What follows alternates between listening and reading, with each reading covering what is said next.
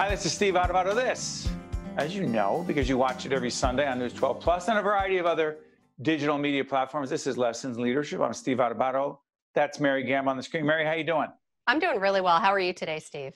I'm great. By the way, before we introduce Dr. Whelan from Caldwell University, Mary, what's your favorite baseball team? Oh, the New York Yankees, of course. Yeah. Is there? I didn't think there was another team. I'm just saying, I wanted to wear it, but I'd have hat head all day. All right. But the other thing is, this is got to be the greatest of all time. This is my Yankee mask. And I want to thank Frank Brown, who is the audio czar in PBS. Hey, Frank, I want to thank you, buddy, for this. You are welcome, Steve. You're welcome. Frank, you think I should do it this way the whole time, or is it distracting? It's a little distracting, and I don't think you have anything to worry about at your house. Yeah, well, you don't always hear. Listen, this is a great mask. I want to also really officially and actually thank Frank for real. And I'm going to remind folks, jokes aside, leadership is about setting the right tone, and we are big on masks. And before we actually got on the air with Dr. Whelan, the president of Caldwell University, Matt, you had a mask on right before we started, right?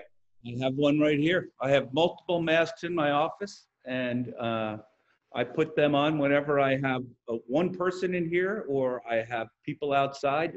You have to model behavior. And I've told the senior leadership team they have to model behavior. So it isn't just what we say, it's what we do, sir. That's correct. That is correct. Mary, let's do this. I know that all the folks who make Lessons in Leadership possible have a mandated mask policy, and they're safety first. I'll let folks know who those folks are who make Lessons in Leadership sponsor our great sponsors. Yeah, I'd love to take a moment to thank all of them. So we have Gibbons PC, they're a wonderful law firm, Prager Metis, Valley Bank, the International Union of Operating Engineers, Local 825, and then we have the Down Strategic Leadership Institute. And I'd also like to take a moment too, in case they want to follow you and see all your interesting masks that you wear and hear about your golf game and all of that. They can follow you on Facebook at Steve Adubato, PhD, that's ADUBATO, as well as on Twitter at Steve Adubato. And they can also log on to our website at stand-deliver.com, where we have a lot of great resources. They can find out about your books, a lot of free articles there about a variety of topics. You know how I knew that Dr. Whelan is a brilliant leader and scholar? First time I talked to him, he started quoting Lessons in Leadership, my book, and I thought, this guy's brilliant. Matt, you remember that? I do remember that. Were you just making it up or what? No, we had a nice introduction. We actually talked, if I remember correctly, about almost a half a dozen books that we both read, and all about leadership, and ranging from historians to military leaders to educational leaders. So it's about. So Matt, tell him, Matt, I'm sorry for interrupting. Good to Great, one of our favorites from Jim Collins. That's good. That's great. Emotional Intelligence and Leadership, Dr. Daniel Goleman, right? I'm sorry, I don't want to pull out my whole library. Hey, Matt, let me ask you this, in all seriousness, about leadership and reading and learning and growing. One of the first things that struck me when you and I talked offline, you are succeeding a great leader up at Caldwell, Dr. Nancy Blotner, who's been a great friend. You come into this incredibly difficult situation as president of the university in the midst of the COVID crisis. You are an avid reader and lifelong learner, which is one of the chapters in Lessons in Leadership, being a lifelong learner. When did you decide you want to be a lifelong learner about leadership? You know, it's a great question. I grew up in a bookstore. And so from a very young age, I would read just about anything. And I always loved history. And so I would like to say I've been, interested in leadership since I was a very young child. I think I really, during my education in college, found that, leaders in different areas, colleges and universities, medical system, politicians, elected officials, they're the people who shape the future. And that's when I think I really began to become interested in leadership as a vocation, I think, because we have to learn from the past so that we can shape the future. And I think our teachers are people who are, many of them have gone by, but we can still learn from them. To Dr. Whelan's point, what's so interesting to me is that in the world of higher education, obviously, you don't need me or Mary or anyone else to tell you how much things have changed and will continue to change. But one of the things that struck me, and this is real life experience, as a member of the faculty at Caldwell University, I've been teaching a doctoral course for educational administrators for several years. And Mary, we were planned to be in a room teaching a class. It was on media and crisis communication, and we were showing videos all in a class with 15 people getting their doctorates in educational administration. What happened, Mary? Change of plans? Yeah, it was a change of plans. Sometimes you just need to roll with the punches and be, we call it strategic agility, and make that change. You don't always have to stay the course just because you were planning on doing something a certain way. You could definitely go in a different direction, which we did, and it was successful. But along those lines, Matt, here's the question. We did that as one of your adjuncts. You have full-time faculty members, you have staff, you have students, you have their families. How strategically agile do you constantly need to be, as opposed to, this is my decision, this is what we're doing, and we're moving forward? How flexible do you have to be? Every day, you have to come in and evaluate the situation. In the past 3 weeks, we have had situations change from cancellations of athletic seasons day by day. We have had situations with our food services. We had an interruption in our food services that went virtually unnoticed. We had a pipe break, so we had to get that fixed. Every day when you come into your office or to your campus or to your medical system or your university, whatever it might be, you're faced with whatever happened overnight. So you have a goal. You know what the long-term goal is, but you also have to have the agility and the nimbleness and the people around you who can help you deal with what the distractions are, but also keep going towards the goal. So it's always that two-pronged approach. Deal with the distractions, whatever you have to do, and to be nimble and deal with what that day has brought to you, but still approach your goal. And I think that's the challenge that many people face. Dr. Whelan, talk about building a team, because, and Jim, I mentioned Jim Collins' book, Good to Great, and one of the themes that you and I also talked about offline is, and I've said this many times on Lessons in Leadership, that Jim Collins, a mentor of mine, without him knowing it, I just learned so much from him, is he said, listen, presidents of universities, people who run production companies, we're just the bus driver of a bus. The bus is the organization. Not everyone can get a seat on the bus, particularly in difficult times, because you need the best of the best. How do you assess talent quickly and decide who your starting 5 or 9 or 11, depending on what sport we're talking about, is going to be? That's a great question. And I think the assessment begins with the initial conversation. From the moment I meet someone and begin to talk to them, whether or not we're talking about an employment opportunity, I'm looking at that person to say, how might they help me in that sort of pursuit towards the goal and adherence to the mission? So it's not always about the people you have to hire. It's about anyone, that collective group and that collective wisdom that we can garner by talking to a lot of people, those who are assessing for a position, but also those outside our institution who we might just be talking to, who have faced similar challenges. But it begins with the initial conversation, Steve, to answer your question, and how well the people adapt to some of your questions. I have a question I use in all my interviews, or really it's a statement, where I say, this is a great place to work. You can work a half day every day. Choose any 12 hours you want. And that sort of, some people that throws for a minute, and they sit back and say, wow. And some people lean forward and say, I'm in. And so that, to me, gives me that immediate feel for what that person will do when we are faced with those long days, those 12 and 13 and 14-hour days, because we will be faced with them as leaders. Not all the time, every day, but we have to. Mary, jump in. Yeah, Dr. Whelan, it's interesting that you talk about that. We found, we have a very small team here. How do you handle those team members, though, that don't lean in, that don't, we just say they're resistors. They constantly like to say no or roll their eyes or shake their head. How do you get them to buy in, to believe in your mission and the vision and the goal of the university? So I think, first of all, everybody gets a chance. Everybody, when you come into a new organization, you will hear about what people think about this person or that person, and you will hear everybody's past experiences with that person. But as a new leader, with me, everybody gets a chance. And when I find that resistance, I try and find what the reason is for that resistance. And sometimes there is a reason that just is built into the structure that person is faced with. And if there's a good way to get rid of that structure, that obstacle really, we can deal with that.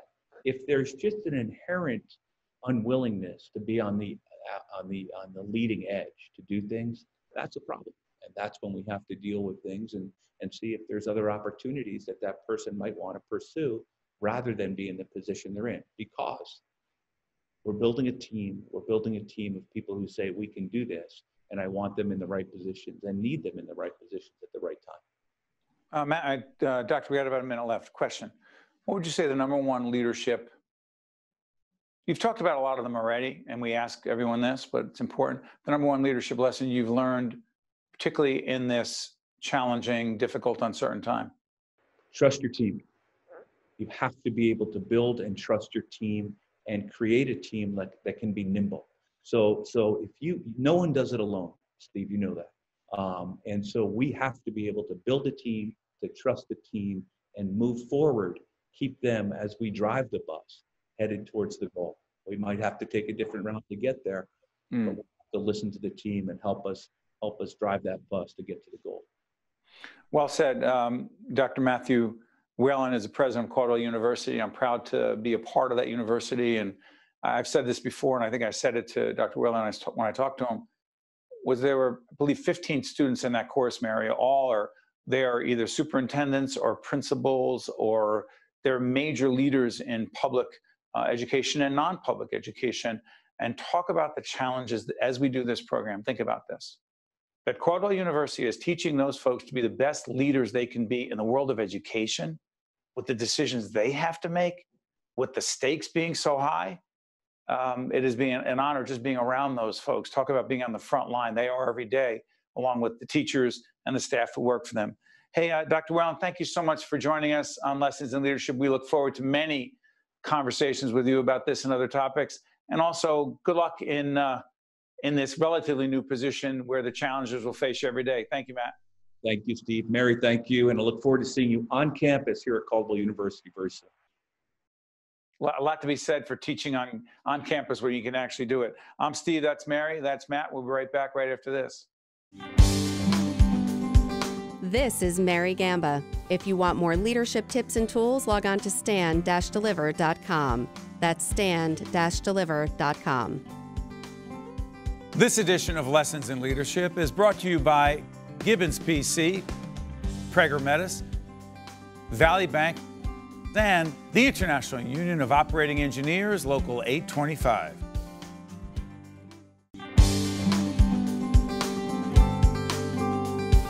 Welcome back to Lessons in Leadership. Steve Adubato with my colleague, Mary Gamba. Mary, the most significant takeaway for you from the interview with Dr. Matt Whelan, the president of Caldwell University. Dr. Whelan really hit a lot of things home for me. First and foremost, he talked about the importance of building your team and really making sure, as you and I always say, that you have the right people on the bus, the people that are willing to go all in, believe in the mission and the vision and the future of the way you're taking your organization. And he just really shared a lot of tips and tools about the importance of a team, because as we all know, you cannot do anything alone. Micromanaging doesn't work, and saying that if I don't do it, it's not going to get done right, that just doesn't work either. The other thing that was interesting, and we'll talk about this in a future Lessons in Leadership show, we did this fascinating, unscripted, no one prepared for it. We took 3 of our youngest producers at our production company, the Caucus Educational Corporation. We had, it was Nicole, Michaela, and Erica. And I said, listen, let's talk about leadership, what you've learned about leadership. And one piece of advice for me, which was a mistake to do. And they said, trust us. They kept saying, trust us. And I heard Matt Whelan say, trust. Mary, I get the trust part, but I'm a big trust but verify person. What's the difference?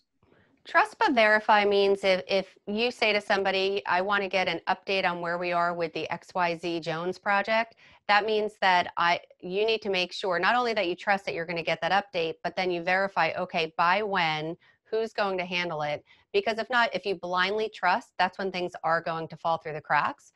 But to follow up on the point that you were just making about that conversation with the younger staff when they're talking about trust us, you and I have shared all the time. I say, give the benefit of the doubt. And it's a leadership. Oh, don't laugh. You know I'm right. Benefit of the doubt about what and about whom? About anything that potentially could go wrong. So even sometimes before things go wrong, you and I have talked about the fact that, you know, you need to give each of the team members, I always say to my boys, I'm going to trust you. You know, Will went out last night and he's, you know, walking home. It's fine. It's all good. But I said, I'm going to trust you until you give me a reason to not trust you anymore. And that's what benefit of the doubt is. And it's not to say that trust is going to be broken forever, but until there's a reason to doubt, then you need to believe in your team because you put them in those roles to succeed.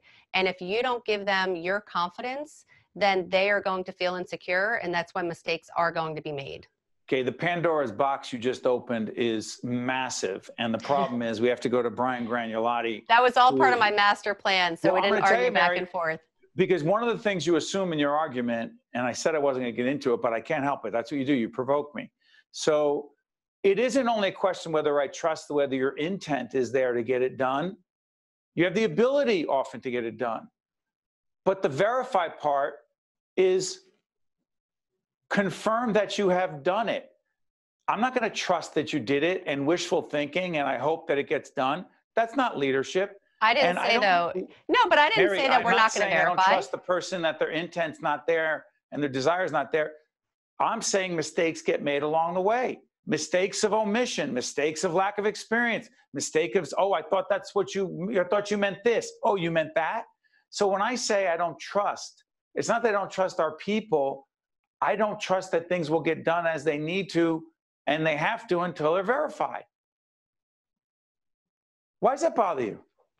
Because and I agree with you, verify, make sure that the person understands what the task is. When I talk about benefit of the doubt, it's sometimes you'll jump to the fact that something did go wrong, or if it did go wrong, you know, the reasons why.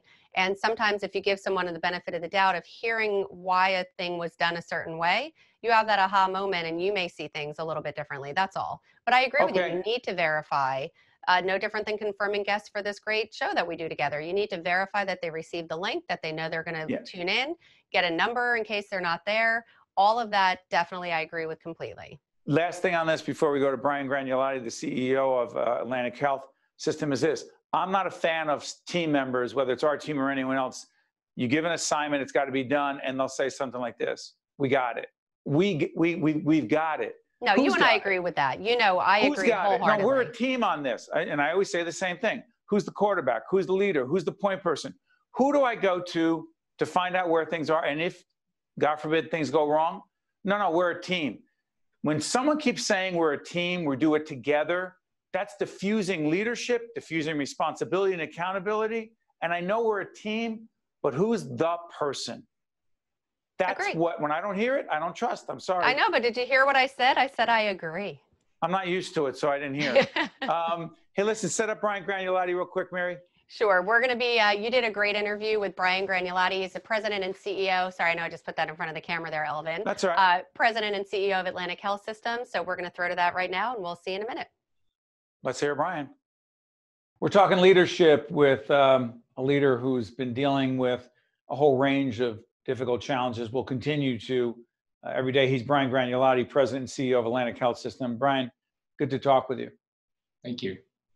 Brian, as a student of leadership, I know you are as well.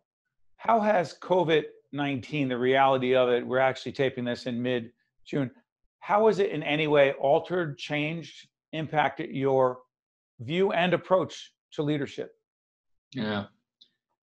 You know, I am so proud to work with the 17,000 people here at Atlantic, because what I saw was a level of engagement, a level of resiliency, and an absolute focus on caring for our communities in ways that I would have only dreamt of. I knew we were good. I didn't realize we were that good. And I go back and think about, well, why is that the case? Why were we able to respond the way we responded? And I think it really comes back to staying focused on three important things. One is, how do our decisions affect our patients?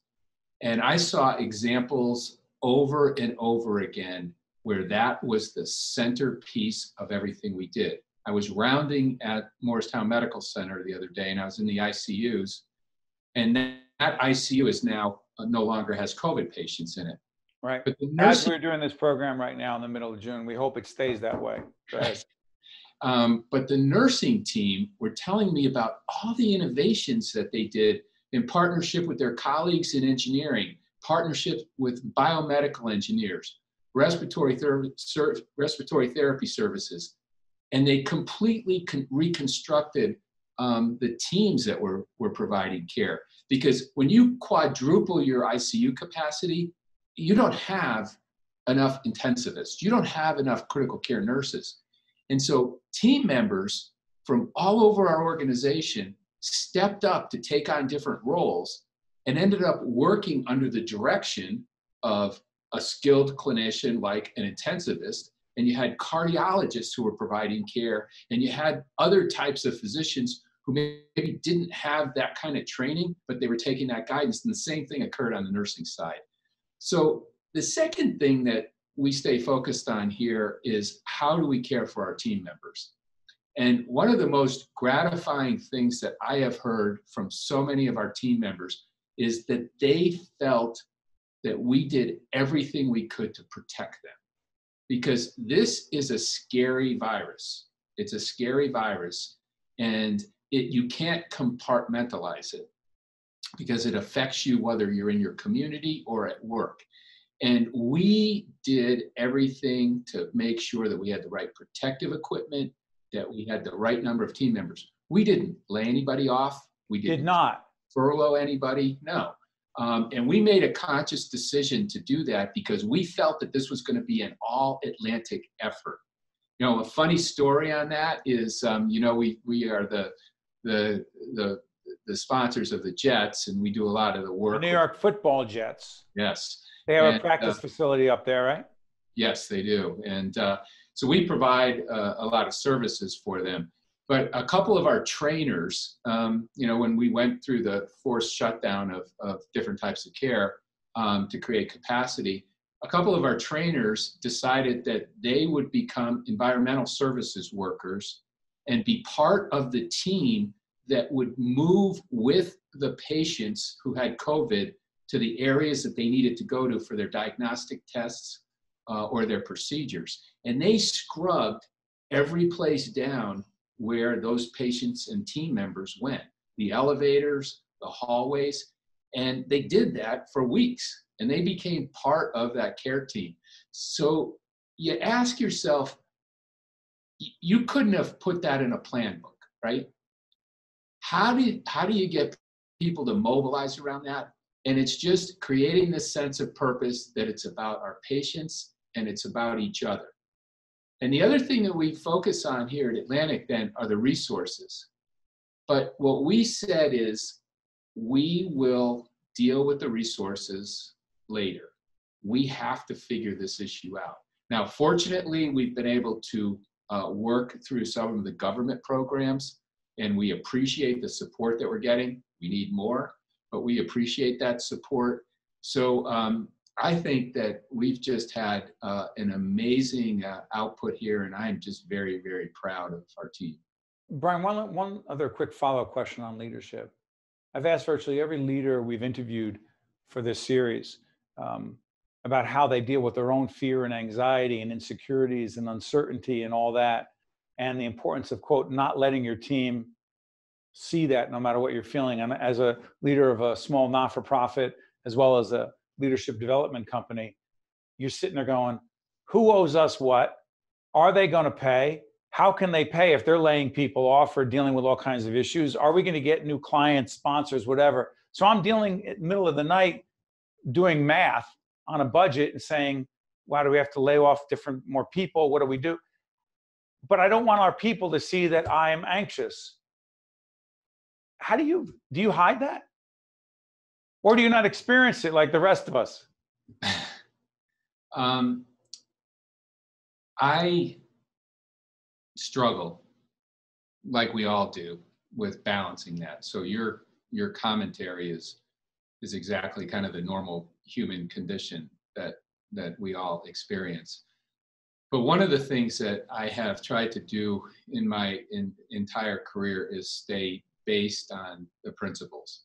And I have a plaque in my office that was given to me by the leadership team after my first CEO position when I was moving to another organization. It was called Gragnolati's Golden Rules.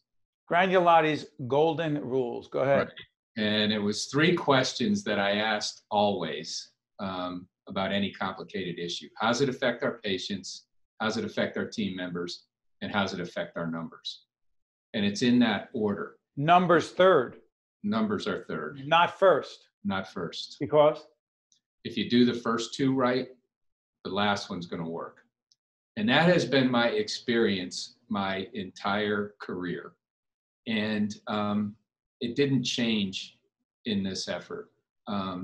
Now, some would argue that that's blindly naive.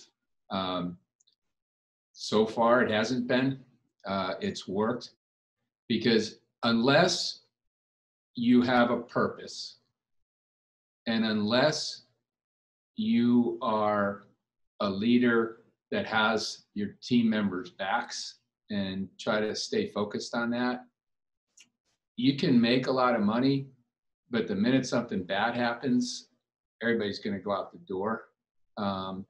And I found that to create this culture of caring, you got to stay focused on that. That's probably why I'm not in private equity and I'm probably not an investment banker. So. Well said. Brian Gragnolati, President and CEO of Atlantic Health System. Thanks so much, Brian. All the best. Thank you. Yeah, that was Brian Gragnolati, the President and CEO of Atlantic Health System. Mary, I was struck by Brian talking about creating a culture of caring.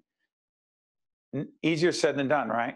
It is so much easier said than done. As a leader, you're focused on so many different things. You need to see everything from the, 50, 60, 70,000 mile level. However, you need to zero in because at the end of the day, it's your people and your team who are going to be there, and you need to show them that you have their back as well. And that's the point that he had raised that just really struck home. It's so interesting. It's critically important in a hospital setting, an educational setting. If you ever go into a department store, and again, we all have to wear masks as we speak right now, or you go anywhere and you can sense that people on the team don't care very much. They really are just going through the motions. And I think, who created that? Is it on the employee who's on the front line? Or is some leader along the line not really help to create that culture? Or I'll complicate it even more. Are there some people who they don't care that much? It's a combination of both. Leadership definitely is from the top down. If the leader doesn't care about his team, how is his team going to care about the organization and the clients or the patients or the customers? So I think it needs to start at the top, but it sure helps a heck of a lot if your team and the people that you bring onto your team really care, because we've talked about it a lot. Caring is something that you really cannot teach. You either care or you don't. Yeah, absolutely. And on that note, Mary, I want to thank you and our team behind the scenes who gets things done every time. It takes a team with Elvin and Frank and Nick and Sylvester. I want to only leave out Sylvester on the back end, who does extraordinary post-production and editing. People think, hey, you have that leadership show, Steve. I've seen it. Yeah. Check out all the people who get the show done. I'm the front person along with Mary, except she does extraordinary work in making things happen as well. Mary, that's it. I just wanted to thank everybody. That's it. That's all I have. What do you have? Yeah, we got to go. No, thank you to everyone as well. Sylvester, the team, and Frank and Amy, who does our closed captioning. It's amazing how much goes on behind the scenes. And thank you for being such a great host. I totally agree. We'll see you next week. This is Mary Gamba. If you want more leadership tips and tools, log on to stand-deliver.com. That's stand-deliver.com. This edition of Lessons in Leadership is brought to you by Gibbons PC, Prager Metis, Valley Bank, and the International Union of Operating Engineers, Local 825.